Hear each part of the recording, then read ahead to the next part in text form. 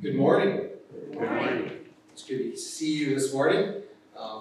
Most everybody remembered 8:30, but I'm glad you could make it and get a little extra time to visit this morning for some of you. Today's Father's Day. Happy Father's Day to all our fathers. We're so thankful for godly fathers, Christian fathers, to raise their children up in their faith. And we think of them and give thanks for them today. A couple announcements before you begin. Sometimes I run across a book or I read a book that it's pretty good. And this one I picked up and read really quickly. I mean, just read it in one evening. But it's Unoffendable, which is pretty something that we need to be right now, because it seems like everybody is offended by something. So it's a pretty good book. Theologically, there's nothing, no triggers in there. I wish the author would have addressed a couple more things that he didn't address. The author is Brant Hansen, and he's not a theologian. He was a youth pastor, and then he's a Christian radio show host. So I don't know if you've heard him on the radio or not, but it's a pretty good book. So I went ahead and I bought 3 more copies. So I got 4 copies of this floating around, and I'll put this one. The 2 of them are already out. Oh, you want? Okay.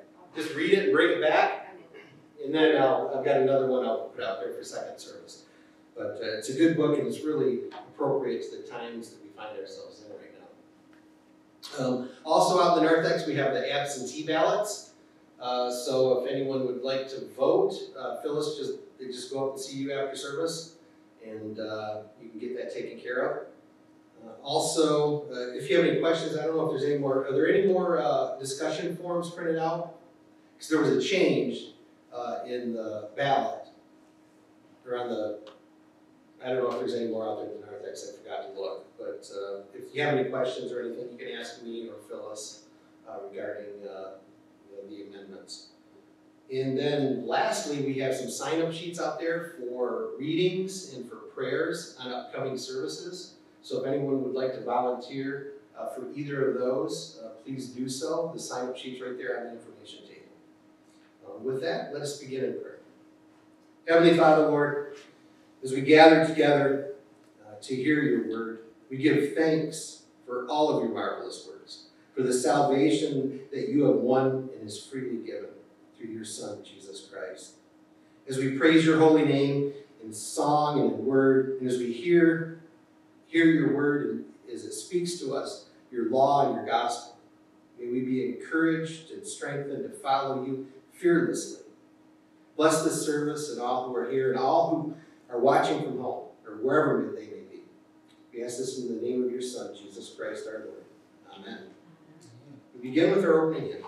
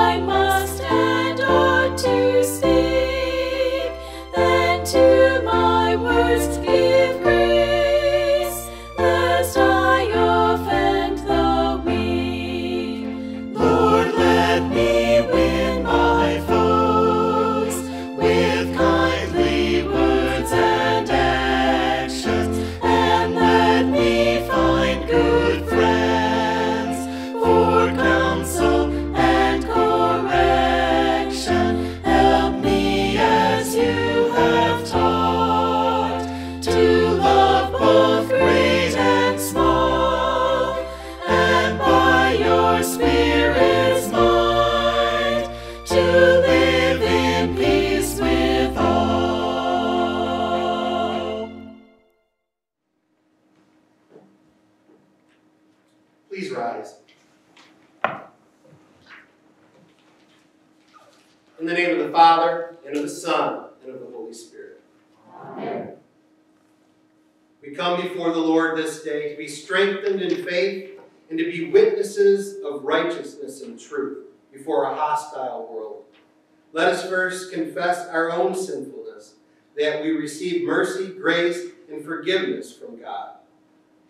Most merciful God, we confess that we are by nature sinful and unclean. We have sinned against you in thought, word, and deed, by what we have done and by what we have left undone. We have not loved you with our whole heart. We have not loved our neighbors as ourselves. We justly deserve your present and eternal punishment. For the sake of your Son, Jesus Christ, have mercy on us, forgive us, renew us, and lead us, so that we may delight in your will and walk in your ways, to the glory of your holy name. Amen.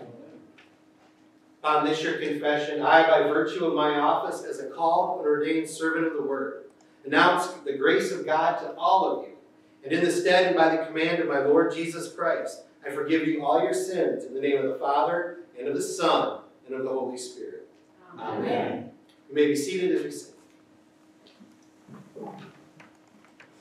An original by Mark.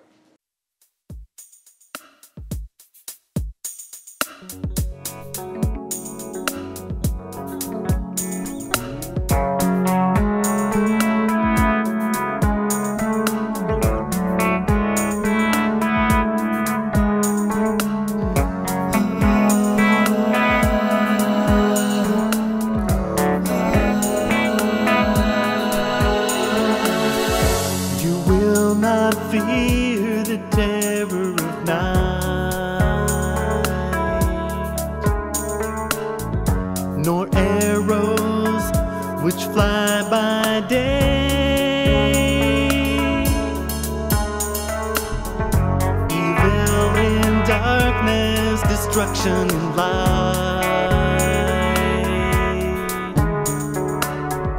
Our God will keep them at bay.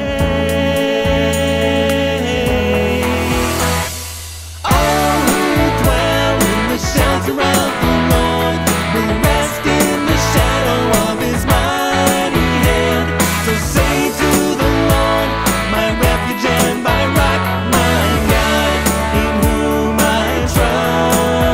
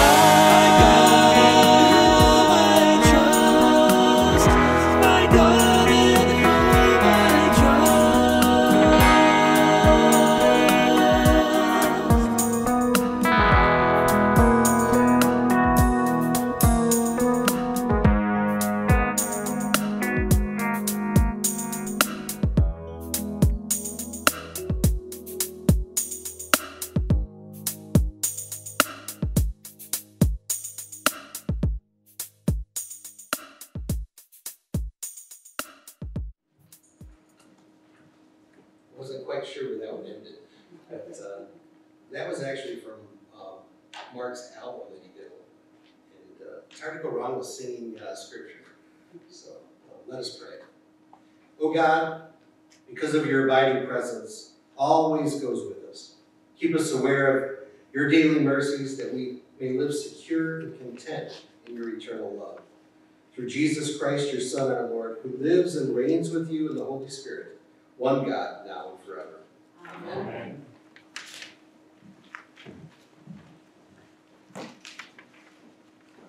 Good morning, all. Good morning. Gentlemen, happy Father's Day to you. The one day that they honor us, but I'm sure in most of our houses, every day is Father's Day, correct? Yes. And to you also. Thank you. With that, morning readings. Our Old Testament reading, written in Jeremiah 27-13.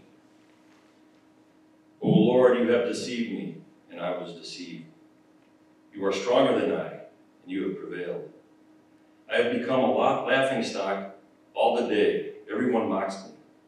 For whenever I speak, I cry out, I shout, violence and destruction. For the word of the Lord has become for me a reproach and derision all day long. If I say I will not mention him or speak any more in his name, there is in my heart, as it were, a burning fire shut up in my bones. And I am weary with holding it in, and I cannot. For I hear many whispering, terror is on every side. Denounce him. Let us denounce him, say all my close friends, watching for my fall. Perhaps he will be deceived, and then we can overcome him and take our revenge on him. But the Lord is with me as a dread warrior. Therefore, my persecutors will stumble, and they will not overcome me. They will be greatly shamed, but they will not succeed. Their eternal dishonor will never be forgotten. O Lord of hosts, who tests the righteous, who sees the heart and the mind, let me see your vengeance upon them. For to you have I committed my cause. Sing to the Lord, praise the Lord, for he has delivered the life of the needy from the hand of evildoers. This is the word of the Lord. Thanks be to God. This morning's epistle lesson reading is written in Romans 6:12-23. Let not sin therefore reign in your mortal bodies to make you obey their passions.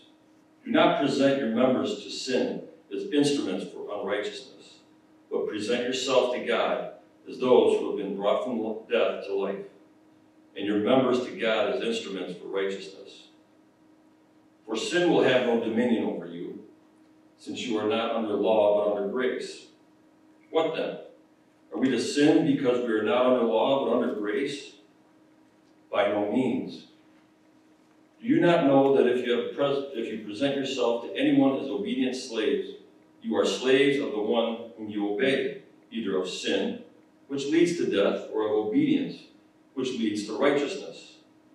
But thanks be to God, that you who were once slaves of sin have become obedient from the heart to the standard of teaching to which you were committed, and, having been set free from sin, have become slaves of righteousness.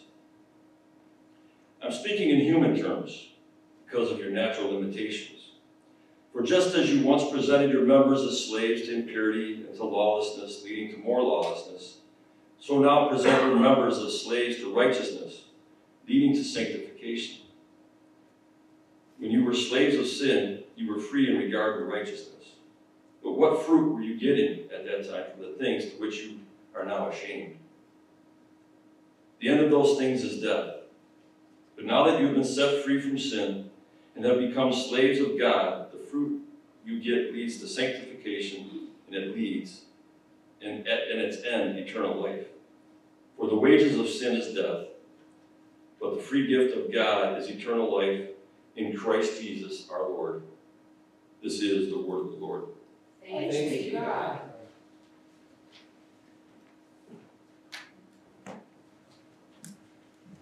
Please rise for the reading of the Holy Gospel. The Holy Gospel according to St. Matthew, the 10th chapter. Glory to you, O Lord. These 12 Jesus sent out, instructing them. Brother will deliver brother over to death, and the father his child, and children will rise against parents and have them put to death. And you will be hated by all for my name's sake, but the one who endures to the end will be saved. When they persecute you in one town, flee to the next.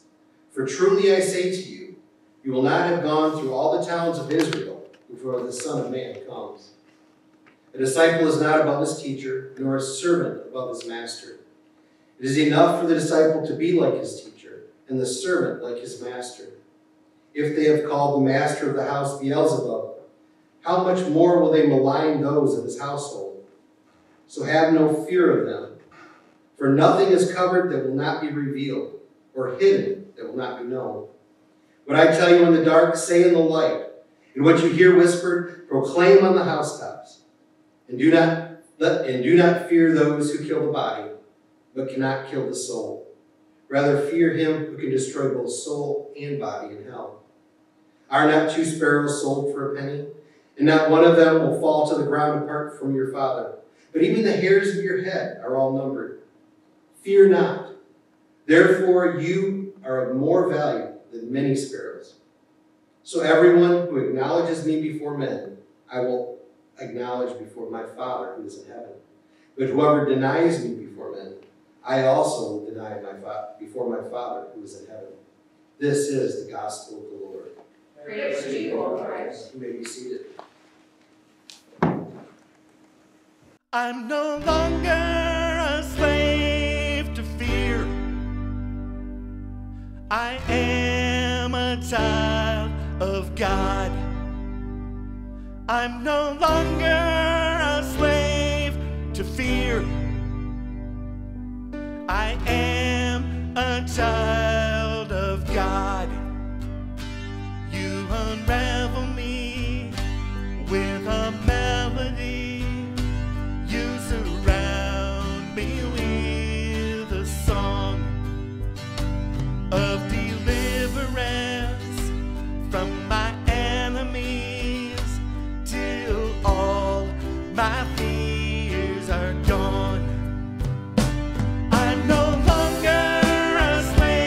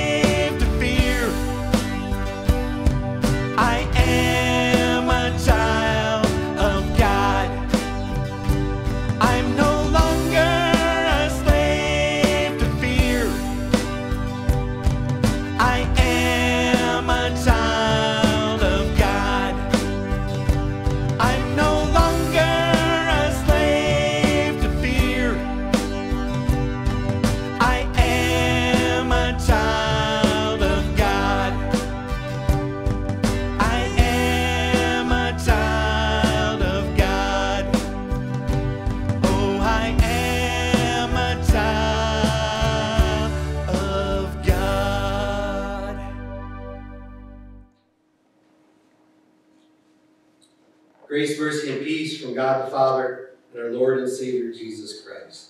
Amen. It was Franklin Delano Roosevelt who said in his first inaugural address, March 4th, 1933, that the only thing that we have to fear is fear itself. He described that fear as a nameless, unreasoning, unjustified terror which paralyzes needed efforts to convert retreat into advance. Of course, the fact is, there would have been no reason for the 32nd president of our country to assert his firm belief that there was nothing to fear unless there actually was something to fear. This country was in the throes of a staggering economic crisis, the Great Depression, sparking fears that were not nameless or unjustified. Later in his speech, Roosevelt himself admitted, "Only a foolish optimist can deny the dark realities of the moment. Dark realities that gave substance to people's real and understandable fears." And what are the fears of today? What are your fears? Do you fear for your safety and that of your family? This pandemic, politics, unemployment, civil unrest, poverty, isolation, the government itself, anarchy, loss of freedom, harassment, injustice, death. And we can make a list that goes on and on and on and on. Each of you fearing things perhaps very different from one another. But I think we all can agree that there are things in this world that cause people, including Christians, including some of you, to fear. I wonder if you think of those fears of today, your fears. Are they as great as those of the disciples? Perhaps or perhaps not. But they are no less real. Whatever your fears may be at this very moment, Jesus' words give you direction and peace for today and for tomorrow and for eternity. In today's text, Jesus repeatedly tells his disciples to have no fear, as he sends them out to proclaim the coming of the kingdom to the lost sheep of the house of Israel. Yet Jesus knows and acknowledges that he is sending them out not just to sheep, but as sheep in the midst of wolves. His very words of admonition and encouragement, have no fear, show that he knows that there is much to fear, at least from a human point of view. As we consider today's text, we are challenged to face and to name our fears and to rejoice in confessing and proclaiming that Jesus is greater than they are. As Jesus speaks to us from today's text, he knows that those who follow him have almost everything to fear. Rejection. No one likes to be rejected, and most of us probably have had experience to give us a deep fear of rejection. The first disciples had to face this fear regularly and repeatedly. And still today, many reject not only the message of the gospel, but also those who proclaim this message. You, the church, which is undoubtedly one reason you may shrink from bearing witness to Christ more boldly and more consistently in your daily lives and in your vocations. Intimidation. Jesus warns his disciples to expect attempts to silence them by various tactics of intimidation. How many of you experienced intimidation in your attempts to bear witness to Christ by word or deed? Today I see it in our virtual world very clearly. Whenever you get on the internet or social media, Christians are intimidated into silence through shaming, persecution. Jesus minces no words in this text as he describes the persecution that his words are will be encountered by those who bear witness faithfully to the gospel of Jesus Christ. Although Christians in America have largely been spared this type of persecution up until now, we should not naively expect that this will always be the case. And evidence of more subtle forms of persecution are increasing, such as losing your job for adhering to Christian values and biblical morality. Execution. Jesus clearly and explicitly warned the 12 disciples that they needed to be prepared to be put to death as the result of the sinful opposition that they would face. And most of them eventually were. Martyrdom for the sake of the gospel has been a reality throughout the history of the church. And it continues to be a reality still today in many parts of the world. Did you know that 40.5 million of estimated 70 million Christians who have died for Christ did so in the last 100 years? They have been the darkest periods of martyrdom by the sheer number of Christians killed, ever. In countries like Iran, Egypt, Saudi Arabia, Turkey, India, North Korea, and Indonesia, Christians are arrested, tortured, and imprisoned just for converting to Christianity. Christians are, in fact, the most persecuted religious group in the world today, with the greatest number of victims.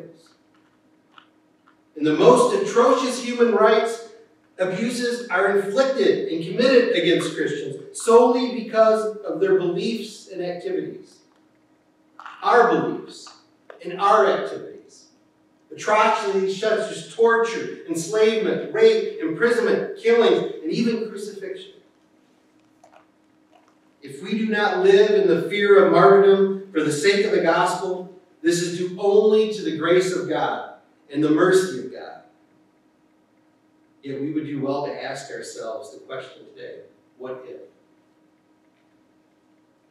The good news, according to today's text, is that even amid all this, those who follow Jesus have absolutely nothing to fear.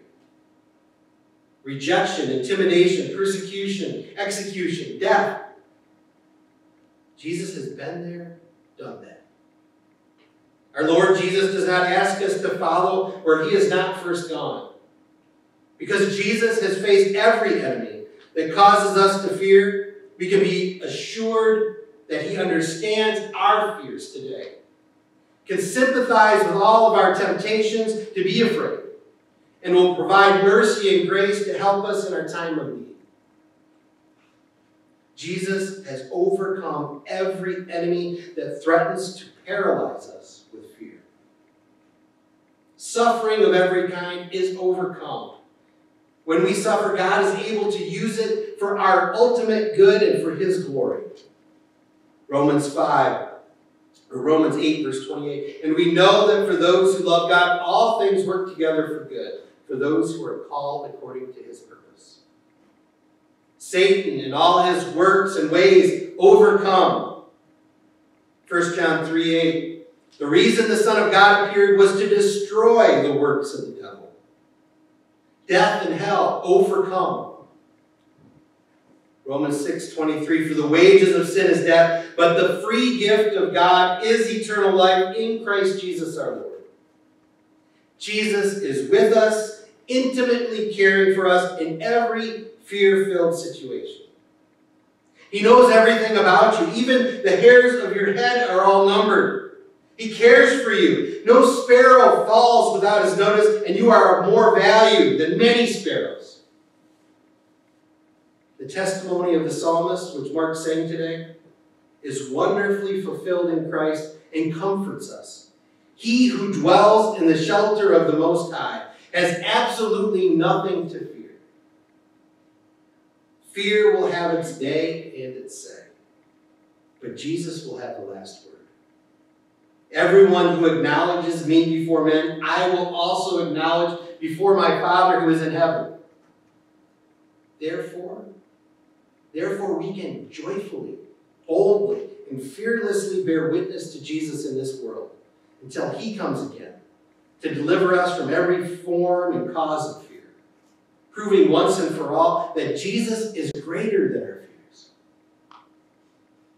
No faithful under-shepherd of the Good Shepherd would stand before his flock and glibly tell him, you have nothing to fear. According to Jesus in Matthew 10, those who seek to follow him have much to fear from a human point of view. Rejection, intimidation, all kinds of opposition, suffering, even persecution, that in many cases throughout history and still today has led to martyrdom for Christ. But from God's point of view, we have absolutely and unequivocally nothing to fear. Ever. No matter the circumstances. Why? Because Jesus has faced the source of every fear, has overcome every enemy that causes us to fear, and has promised to be with us and watch over us in every fearful situation and to guide us safely to our heavenly home, where fear will be banished forever and ever. Fear truly is a liar. When it says you cannot, our Lord says that you can and you will. Fear not. Father, fill us with trust in your word, your promises, and your goodness. Banish all fear from our hearts as we follow your Son, bearing witness to all the world of your salvation and life that you receive through faith in him, who with you and the Holy Spirit is one God, now and forever. Amen. Having heard God's word, let us rise together and confess our faith in the words of the Apostles' Creed. I believe in God the Father Almighty, maker of heaven and earth, and in Jesus Christ, his only Son, our Lord, who was conceived by the Holy Spirit, born of the Virgin Mary, suffered under Pontius Pilate, was crucified, died, and was buried. He descended into hell. The third day he rose again from the dead. He ascended into heaven, and sits at the right hand of God the Father Almighty. From thence he shall come to judge the living and the dead. I believe in the Holy Spirit, the holy Christian Church, the communion of saints, the forgiveness of sins, the resurrection of the body, and the life everlasting. Amen. You may be seated.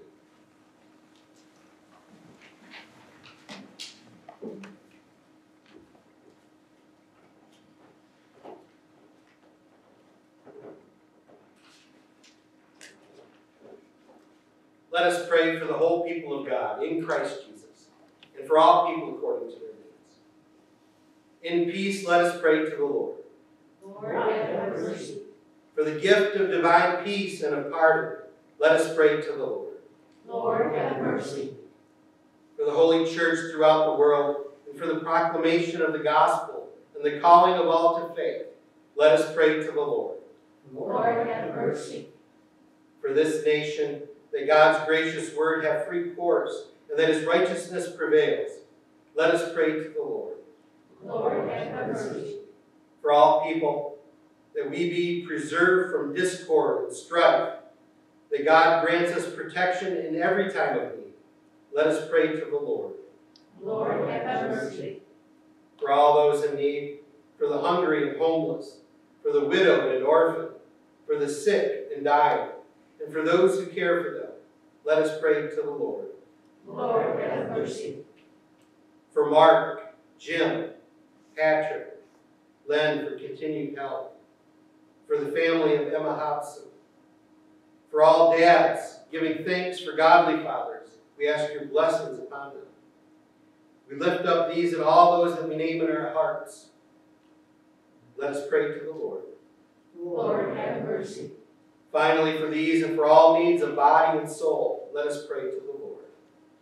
Lord, have mercy. Christ, have mercy. Lord, have mercy. Pray together the prayer our Lord taught us.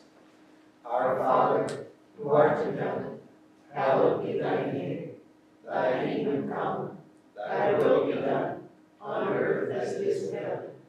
Give us this day our daily bread, and forgive us our trespasses, as we forgive those who trespass against us. And lead us not into temptation, but deliver us from evil. For thine is the kingdom, and the power, and the glory forever and ever. Amen. The Lord bless you and keep you. The Lord make his face shine on you and be gracious to you. The Lord look upon you with favor and give you peace. Amen. Please rise for a closing.